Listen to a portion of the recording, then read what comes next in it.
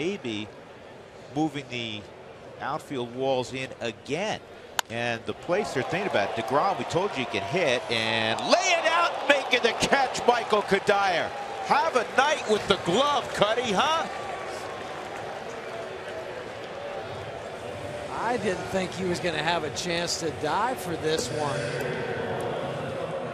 when it first came off the bat. And then I know you're sitting there at home going, oh, how's that shoulder going to react? How's it going to hold up? Because this might be the first time he's had to dive in the outfield since he came back from that broken shoulder. We won't know till he gets to the dugout. I think the shoulder's fine, but